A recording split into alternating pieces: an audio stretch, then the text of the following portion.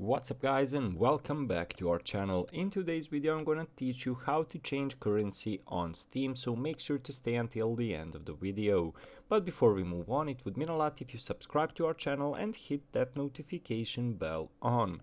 So I already done a video on how to use a VPN and change your region. It will be helpful if you want to change the currency, so make sure to check it out before this video.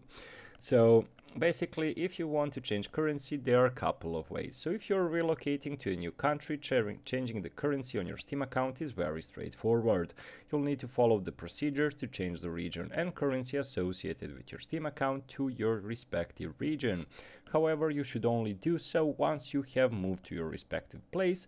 This is significant because you will not be presented with a choice to do until you move. Once you have arrived at your new location, proceed with the instructions. Which are opening Steam client on the PC or phone, hover the mouse over your username and select account details. Then from there on, you should see the option to change the store to the respective country you're in. On doing that, go back to the store page, and now you need to save the country. In the account to do that, you'll need to make a small purchase using the credit card issued by the country. On making a purchase, your new place will be successfully saved into your account.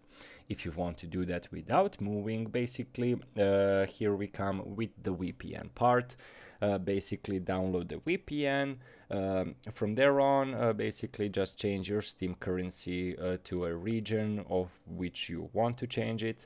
Basically, if you're maybe from Europe, you are using euros by default. Maybe something is available in the USA.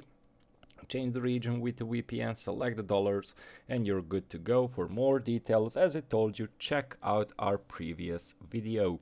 So guys, that's the entirety of the process. So thank you so much for watching, and as I mentioned earlier, it would mean a lot if you subscribe to our channel and hit that notification bell on. That's all guys, see you in our next video. Goodbye.